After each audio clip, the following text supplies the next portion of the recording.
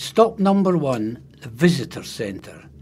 The name Preston Grange comes from the medieval village of Preston, or from Prieststown. A grange was a farm belonging to a religious house. Today the industries of Preston Grange are silent.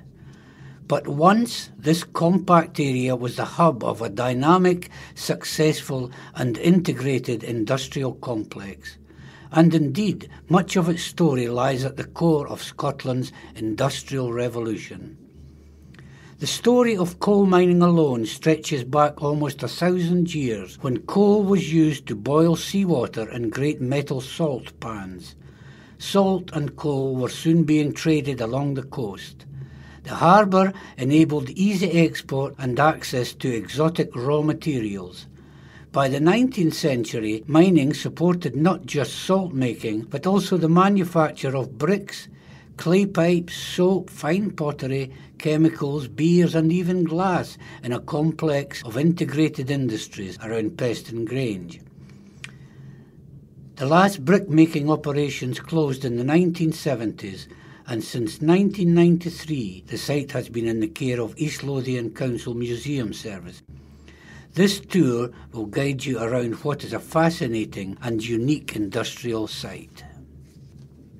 The Cistercian monks of New Battle Abbey in Midlothian were probably the first owners of Preston Grange to work coal on a large scale. The earliest record of this goes back to 1194. It was they who established the harbour opposite Preston Grange to transport their coal. At that time, and for several centuries after, the vast majority of common people used not coal but peat or wood for fuel. Only the rich had stone hearths and chimneys needed for a coal fire. There were two qualities of coal available. One burned well but wasn't so easy to get out of the ground. This better quality of coal was much sought after, and the diggings around Preston Grange supplied royal palaces in Edinburgh and Linlithgow. The other kind was known as stinking sea coal. It was found at outcrops along the shore. It had a high sulphur content and released the most nauseating smells when burnt. Actually, stinking sea coal was so bad its use was banned by law. You have now reached the end of this track. Please pause your player until you reach your next stop.